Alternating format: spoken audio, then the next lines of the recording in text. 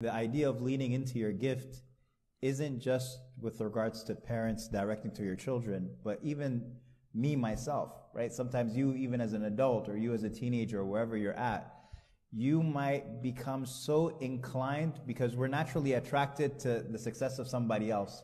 And so I see Sheikh Kamal is hilarious, right? He's got such great comedic timing. Imagine if I say to myself, I need to be funny like Sheikh Kamal.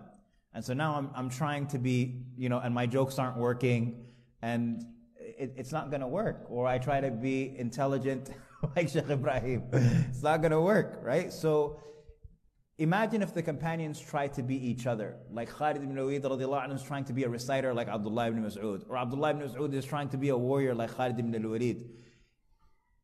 Everybody's got their own gifts, they've got their own talents, and Khalid trying to be like Abdullah wouldn't have worked, and Abdullah ibn Mas'ud trying to be like Khalid ibn Walid wouldn't have worked.